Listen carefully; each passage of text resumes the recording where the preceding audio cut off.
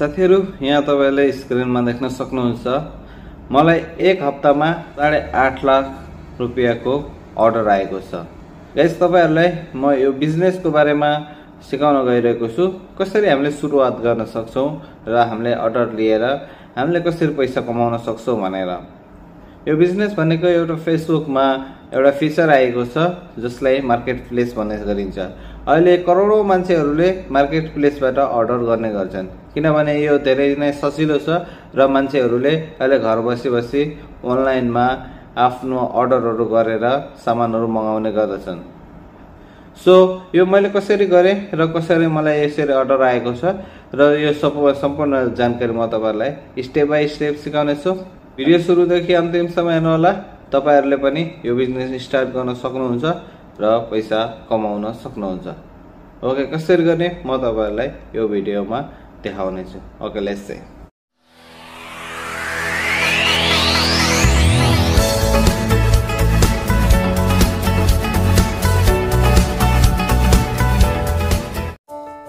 Okay साथीहरु, आज म तपाईहरुलाई फेसबुक मार्केट प्लेसमा हामीले कसरी सामान सेल गर्न सक्छौं म तपाईहरुलाई देखाउँदै छु।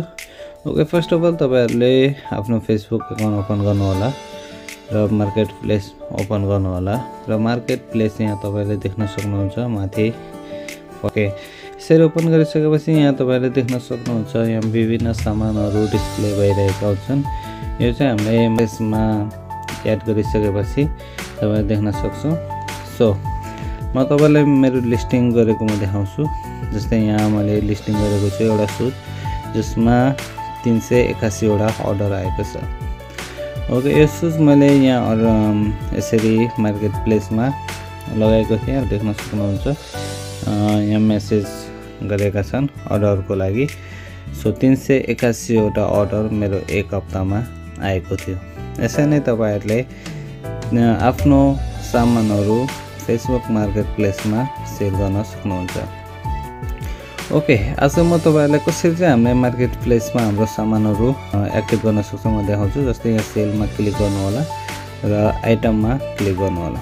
आइटममा क्लिक गरिसकेपछि यहाँ तपाईहरुले देख्न सक्नुहुन्छ एड फोटो। त्यहाँ चाहिँ आफ्नो जुन आइटम छ त्यसको फोटो तपाईले एड गर्नु होला। जस्तै म आज यो सुज एक्टिभ गर्दै छु यहाँ। सो म चाहिँ यो सुज सेल गर्छु, त्यसैले म यहाँ 3-4 वटा मैले यसको फोटो सिलेक्ट गरे र त्यसपछि यहाँ तपाईले तल देख्न सक्नुहुन्छ टाइटल। टाइटलमा अब हामीले चाहिँ के छ टाइटल। जस्तै मैले यो सुज चाहिँ अलिएक्सप्रेसबाट बाइ गर्ने गर्छु। जस्तै सेम सुज यहाँ तपाईले देख्न सक्नुहुन्छ। जस्तै 57.09 छ, यानी अराउन्ड 60 रियल छ। ओके, अब म यो सुजलाई चाहिँ म फेसबुक मार्केट प्लेसमा एड गर्दै छु त्यसको प्राइस हेरेर। जस्तै टाइटल म यसमा चाहिँ जस्तै हाम्रो जुन आइटम छ त्यसको टाइटल लेख्नु पर्ने हुन्छ। जस्तै म यहाँ टाइटल लेख्दै छु।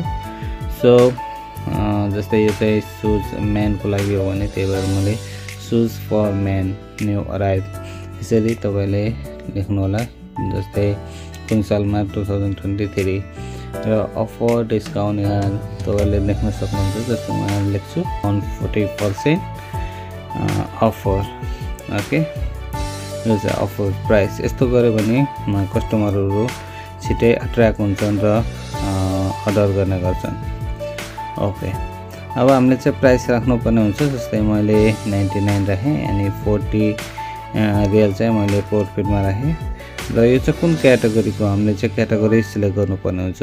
जस्तै म क्याटेगोरी सिलेक्ट गर्छु। जस्तै म्यान क्लोथिङ एन्ड सुजमा सिलेक्ट गरेँ र अब तल कन्डिसन तपाईले देख्न सक्नुहुन्छ। यो चाहिँ नयाँ हो, त्यही भएर मैले न्यू कन्डिसनमा सिलेक्ट गरेँ र तल तपाईहरुले डिस्क्रिप्सन लेख्नुपर्ने हुन्छ।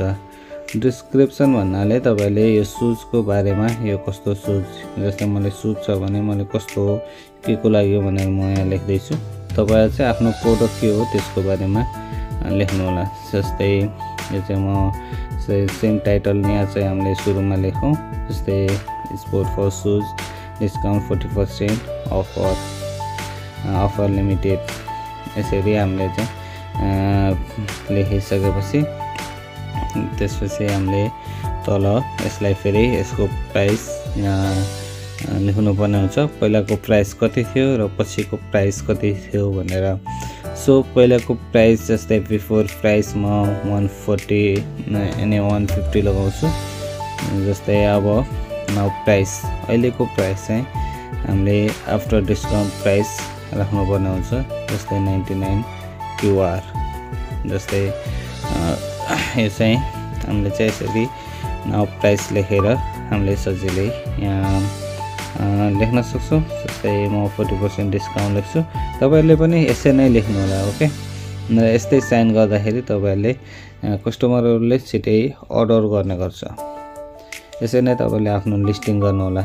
र म चाहिँ डेलिभरी तपाईले फ्रीमा राख्न सक्नुहुन्छ जस्तै नेपालमा हुनुहुन्छ भने नेपाल लेख्नु होला फ्री नेपाल फ्री कहाँ तपाई फ्री कहाँसम्म डेलिभरी गर्न सक्नुहुन्छ त्यहाँसम्म फ्रीको त्यहाँ प्लेस एड गर्नु होला र अर्डरको लागि के गर्नुपर्छ जस्तै फर अर्डर जस्तै पेमेन्टमा चाहिँ क्याश इन ह्यान्ड अनि हामीले चाहिँ सेल गरिसकेपछि मात्रै क्याश लिने गर्छौं भनेर डिस्प्ले गर्नु होला र फर अर्डर जस्तै send us message on our inbox or send WhatsApp number message on our office WhatsApp number भनेर तपाईले आफ्नो WhatsApp नम्बर दिन सक्नुहुन्छ र मेसेन्जरमा मेसेज गर्न सक्नुहुन्छ र मेरो WhatsApp नम्बर जस्तै यहाँ छ जस्तै यो जुन मेरो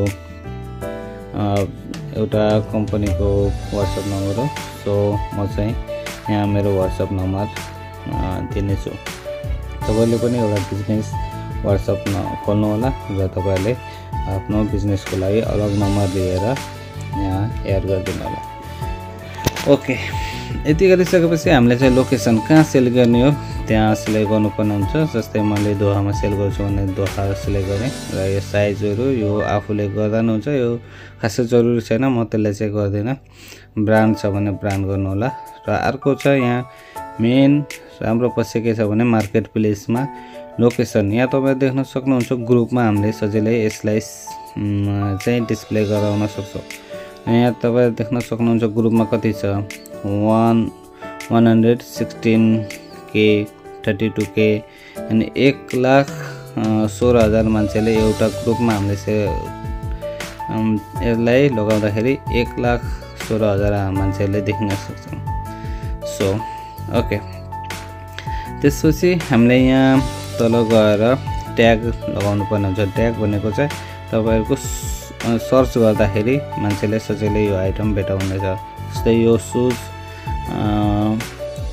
जस्तै सुज म्यानको लागि हो भने मैले man sport shoes for man original shoes यसरी म लेख्न सक्छु तपाईहरुले पनि आफ्नो आइटम के हो त्यो यहाँ लेख्नु होला जसले गर्दा मान्छेहरुले जस्तै मार्केट प्लेसमा गएर सजिलै सर्च गरेर तपाईको आइटम देख्न सक्छन् म एकछिनमा देखाउँछु कसरी चाहिँ सर्च गरेर आउँछ भनेर ओके यसरी football sport shoes original shoes for man for sport shoes यसरी लेख्न सक्छु र एसक्यू भनेको चाहिँ हाम्रो आइटमको कोड हो यहाँ तपाईले जे राख्दा नि हुन्छ र यहाँ मैले जस्तै पिटल वेज जस्तो समथिङ राख्नु होला जे राख्दा नि हुन्छ तपाईको हिसाबमा यसरी राखिसकेपछि तल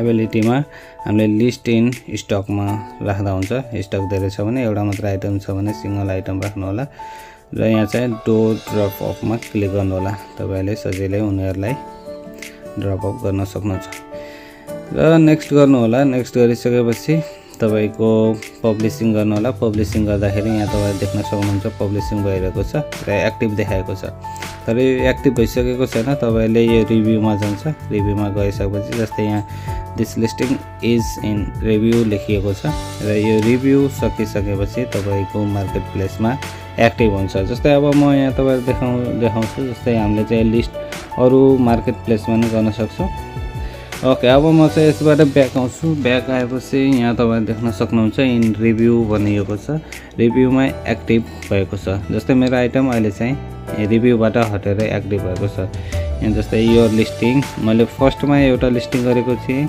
र अब यो सेकेन्डमा अर्को लिस्टिङ भएको छ ओके यसरी हामीले चाहिँ गर्न सक्छौं हाम्रो मार्केट प्लेसमा यसरी एक्टिभ गर्न सक्छौं सो गाइस अब यो चाहिँ हामीले चाहिँ कसरी चाहिँ अरू मान्छेहरूले देख्न सक्छन् म तपाईलाई देखाउँछु। Okay let's see. अब हाम्रो चाहिँ यहाँ 7 ग्रुपमा जस्तै लिस्ट भएको छ भन्नाले समथिङ 2 लाख मान्छेहरूले यो लिस्टिङ हेर्न सक्छन् ग्रुपबाट। र अब म यहाँ तपाईहरुलाई देखाउँछु कसरी मान्छेहरूले सर्च गरेर यसलाई फाइन्ड आउट गर्न सक्छ मैले लिस्टिङ गरेको। जस्तै यहाँ तपाईले देख्न सक्नुहुन्छ सर्च बारमा जानु होला। सर्च बारमा गइसकेपछि त्यहाँ टाइप गर्नु होला तपाईहरुले। जस्तै मैले एउटा सुज एक्टिभेट गरेको छु जस्तै सुज फर मेन। यसरी गरिसकेपछि सर्च गरेपछि थोरै स्क्रल डाउन गर्नु होला। जस्तै यहाँ मैले लिस्टिङ गरेको तपाईले देख्न सक्नुहुन्छ। ओके लेट्स सी 99 मा मैले यसरी लिस्टिङ गरेको थिएँ। सो यहाँ डिस्प्ले भइरहेको छ।